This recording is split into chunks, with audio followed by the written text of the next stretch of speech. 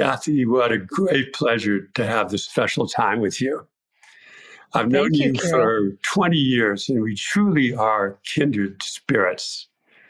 I met you for the first time in 2001, shortly after you joined AllianceBernstein to develop their thematic investment business. Since I've been a thematic investor from day one, we hit it off at the very start. There's so many wonderful memories of our time together, but I remember it was 2014. We had dinner at the Carlisle Hotel, and you told me about your plans for ARC. You pointed out that active managers were much in need of disruption. They were hugging the benchmark, and due to hidden marketing fees of 2.5%, it was impossible for them to even equal the indexes. Your vision was to create an actively managed ETF in the disruption and innovation space. It was brilliant and it was original. I suffered vicariously with you along when you had those early years when you had to fund it with your personal capital. Every summer we get together at my home in the Adirondacks, and there are a lot of memories there. It was the summer of 2014, and you came to talk to me about Amazon. The stock at the time was 300, and you said it was going to go up to 1,000 because the AWS business was booming. Then again, the summer of 2017, I remember you came to talk to me about electric vehicles and Tesla, which was selling at the time at a 45 on a split adjusted basis. And you said it was going up tenfold. And you mapped out exactly how fast the electrical vehicle rollout would occur, and you were spot on. One of your great strengths is how deeply you study the fundamentals and the innate confidence you have in your work. Anyone who wants to go up against you had better do their homework. One of your competitive advantages is your background in economics. You graduated summa cum laude from USC with a degree in economics and finance. You were chief economist at Jennison Associates for 18 years. One of your earliest mentors was Arthur Laffer, one of the founders of supply-side economics. And I remember in the 2000s, you gave me an education. You said, you've got to study the national income account. That's where the real picture of corporate profits can be found. You are the world's greatest innovation investor in the public markets. But you're so much more than that. Despite your incredible track record, you've retained your humility and your perspective. You are deeply religious, and your faith has carried you through grueling, difficult times. You lived for many years in Wilton, Connecticut, and you had that long, long commute to New York City. And you raised 3 children as a single mom, and you never neglected them. They all turned out fantastically, and one of them now works at ARC. You're an inspiration to women all over the world. The super mom, the super investor, and a caring and compassionate human being. Thank you so much for being here today. Oh, my goodness, Kiril. Well, yes, I remember those early years very well. I remember the first time I met, I had inherited accounts, which the portfolio manager was retiring. He used to take your service, so I inherited your 13D research service, and I started reading it. But I didn't connect you to the service until we started talking that day.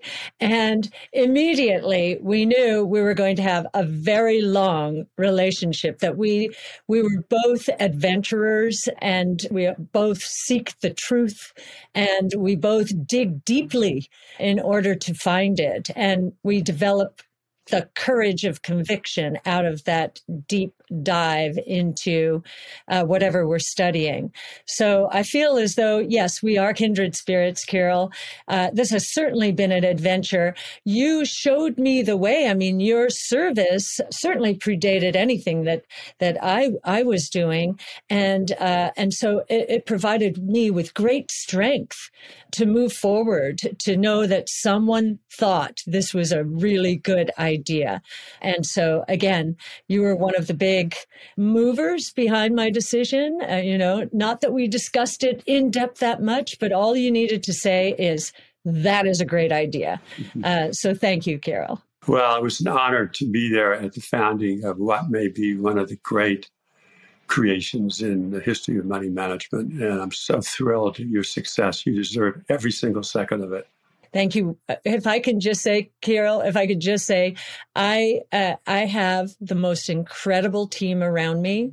And I'll just hearken on one thing you said before. I feel that I was put on earth to do this, that I would, if I had retired at 57 instead of starting ARC, that I would not be a happy woman. I sort of feel like I'm a vessel for something that was meant to be. And yes, we all work so hard, but the team that I have around me is the best I've ever had. And you know what? Most of them did not come from the financial services industry. I love that part of it.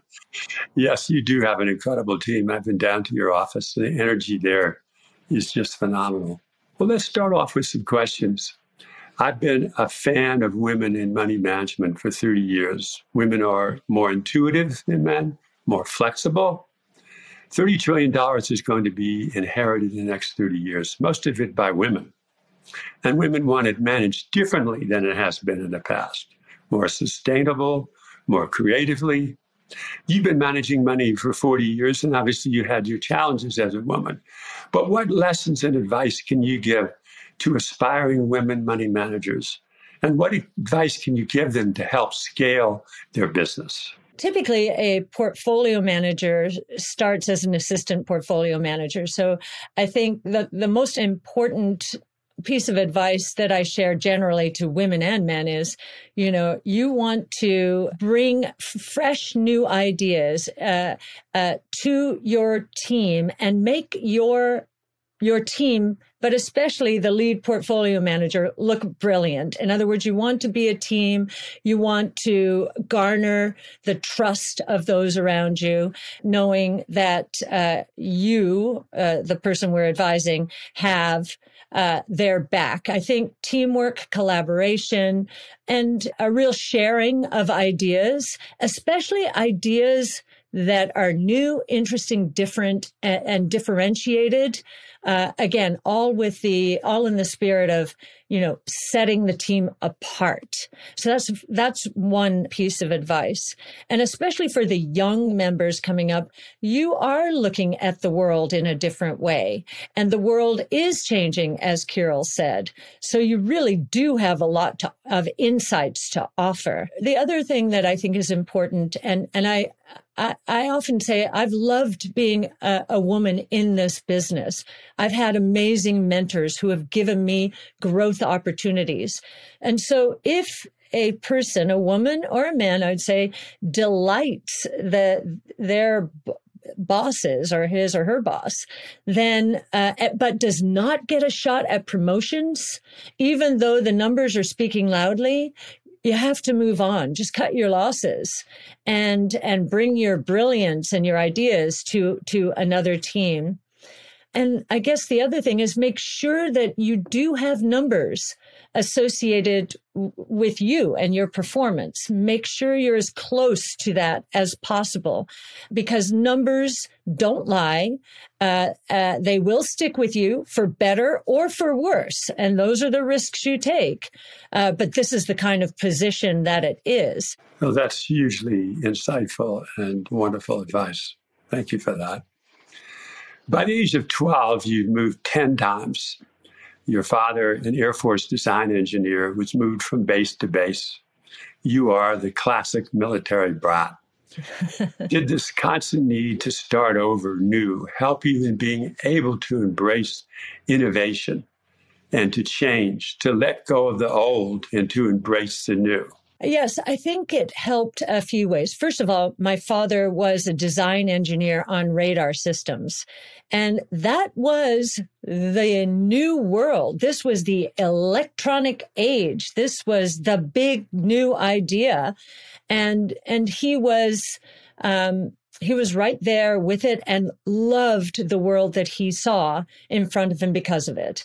He, even when I was 11 years old, took me to UCLA so that I could learn how to punch cards for Fortran programming and so forth. So yes, I think the moves helped, but they helped in another way. They helped because I was able to go into a new environment as a very young person and size it up pretty quickly. Who do I trust? Who don't I trust? And one of the reasons I had to do this was my parents are from Ireland. We lived in Ireland for a time, and we lived in England for a time. And every summer we would go to Ireland. So I had a very thick, guttural Irish accent that I had to lose when I got back to England. Because remember, England and Ireland at the time especially didn't like each other too much. And then when I left England with my pretty British accent, I had to lose it and transform back. I learned how to adapt to different circumstances, complicated situations, and size up who I could trust, who I couldn't trust. And I know that sounds crazy, a young child up until 12 years old, but I really do think it has helped me. It has helped me read people. It helps me, figure out what is, shall I say, BS from, what is sincere communication. And I think that helps in sizing up management teams. Well, that's what they say, is that the military brats are the best adjusted of all people. But I hadn't known the story about the Irish brogue. That's really Before we get into innovation, let's discuss your vision for the S&P 500. You said that almost half of the S&P is threatened. The companies in those indexes are there because of the past 40 years. If disruptive innovation is going to be as pervasive as you think, many of these companies are going to be sidelines at best, with consolidations, bankruptcies, restructurings. So traditional benchmarks may not be able to offer good returns. And the hardest hit would be those very companies the past decade that juiced earnings rather than investing in the future. In your own words, the other side of disruptive innovation is creative destruction. Can you please elaborate on this for us? Yes, well, I'll start by saying if you take the S&P 500, for example, and you look back to its earliest days, the average lifespan of a company back then was 100 years. Today, we're down to 20. We're probably at fewer than 25 years. And we think, given the kind of creative destruction that is taking place and the innovation that's taking place, that is going to drop towards 10 years, perhaps below 10 years. So right there, you can see how much change has already happened. And yet we believe we are on the cusp of more change than has ever happened, right? So the 5 platforms, and I know we'll get into those in a bit, but they involve 14 different technologies, all of which are entering exponential growth trajectories and are going to disrupt the traditional world order. So there's going to be tremendous disintermediation and disruption generally. And so we see the energy sector in harm's way, financial services certainly in harm's way, any industry touching the internal combustion engine and its suppliers in harm's way, anything really physical in harm's way to some extent in terms of being the touch point for the consumer, the point of sale. So a lot has happened. We're seeing it. And just listening to Jamie Dimon on the latest earnings report, what we're hearing him say is, yes, we could be at the beginning of the hollowing out of financial services. We have to embrace this, and we have to do it quickly. It's pretty shocking to see what's going on now in the financial services industry, and I don't think most of the players in the industry understand what is going to happen to them. What an amazing moment in time. Yes. Incredibly exciting. If you're positioned correctly. If you're not positioned correctly, it's going to be very, very painful. Absolutely. Stay on the right side of change. Exactly, the right side of history. You've also said that research departments in the asset management business are going to have to restructure entirely to understand and integrate how innovation is evolving. Most of the traditional asset management firms are very siloed, very specialized, very short-term in their focus. And now we're seeing these innovation platforms that you study and invest in. They're cutting across all economic sectors. And that's not how these traditional asset management firms are set up. So how do you see this evolving and playing out? Yes, and I think it pertains especially to innovation, research and innovation. So the right way to set up an organization that wants to capture or capitalize on innovation is to set up analyst responsibilities by technology. So the analyst would be a specialist on the technology by technology, not just one or two technology analysts, but specialists. We have 10, soon to be 12 technology specialists. And then they will be generalists when it comes to sectors. So it's flipping traditional research on its head almost. And the other thing that has to happen is collaboration because of the convergences between and among these technologies that we're seeing. So to give you an example of that, Tesla is a technology company, but it's not just one technology company. It's battery, so energy storage, robotics. My Model 3 is a robot, especially when it goes autonomous, and it will sooner than I think most people think. It's artificial intelligence, and it's software as a service. So we have 3 analysts building the Tesla model, and you can see our Tesla model on GitHub. And the reason we put it up there is we feel because of the way traditional research is set up, auto analysts are following Tesla, and they are not the right analysts to be following Tesla. So there's huge inefficiency in the research behind and the investment in Tesla. So much so that our target price right now is, for our base case, is roughly $3,000. People think that's a crazy number. Right now, the stock is closer to $700. We believe that the reason there's such a big inefficiency in Tesla's valuation is the short-term time horizon of analysts and the wrong analysts following it. Not their fault, probably their director of research's fault. That's an incredible insight. When we study disruption, which we've been following since 1995, the incumbents have such a hard time changing. Mm-hmm. Do you think the incumbent asset management industry is going to be able to make the switch? I believe they're going to have to if they want to, again, capitalize on this very important part of the market. Just to size it, in 2019, when we sized how much market cap in the public equity markets was focused on truly transformative innovation, it was about $7 trillion. So really less than 10% of the global marketplace back then. It doubled last year to 14 trillion. And we believe that number is going to 75 trillion plus during the next 5 to 10 years.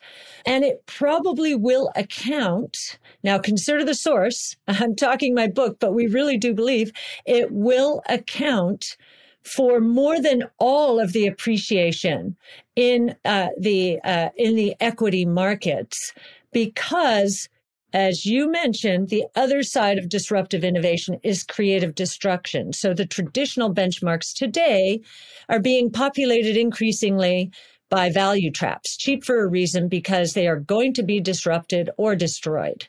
So I think it's going to be critically important to get innovation right. And I do not believe that traditional research departments are set up to do so right now.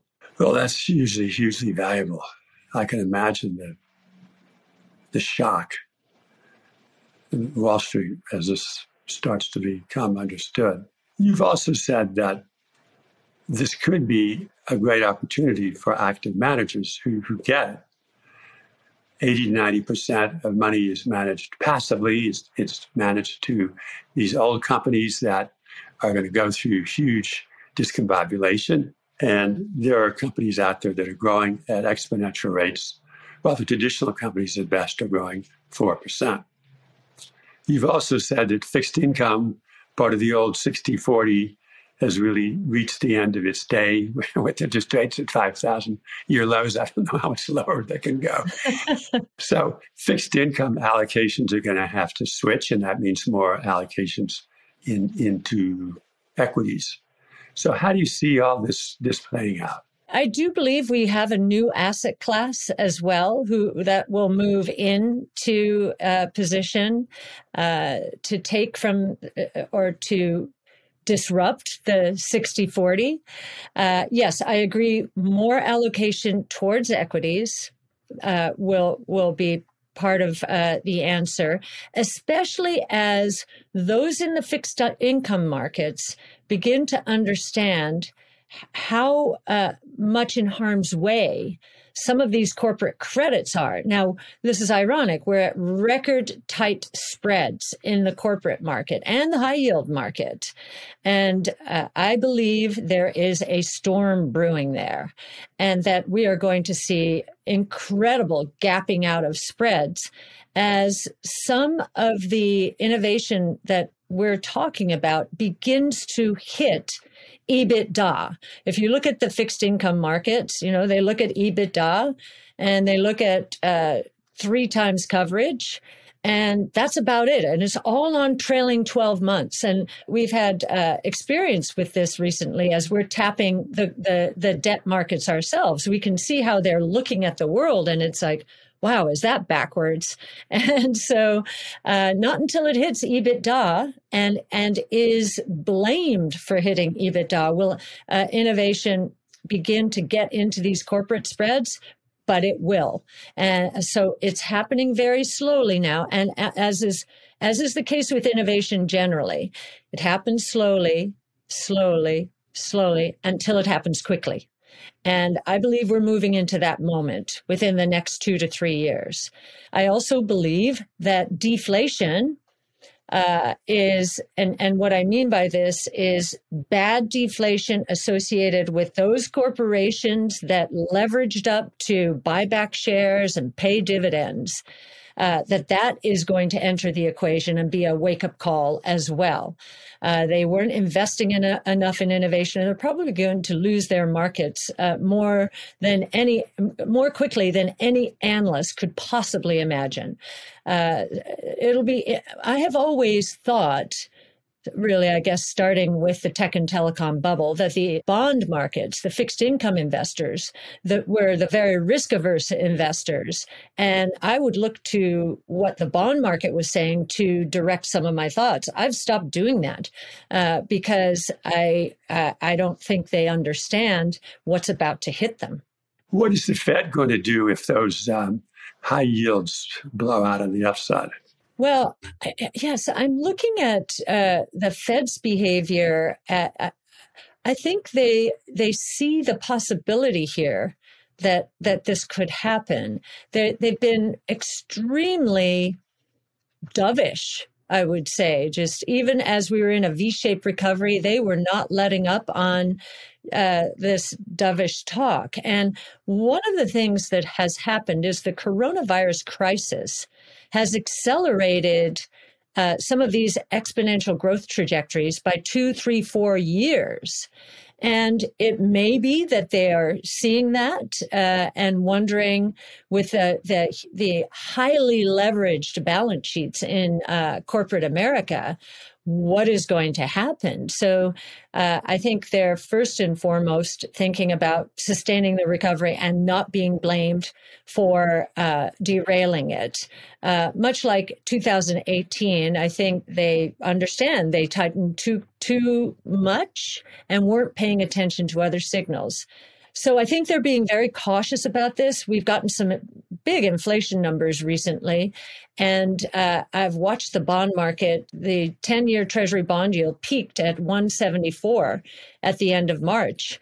Most people thought it was straight up and to the right to 3%, and the opposite has happened. Even on the days of these big inflation reports, much higher than expected, 0.9 instead of 0.5 or 0.4.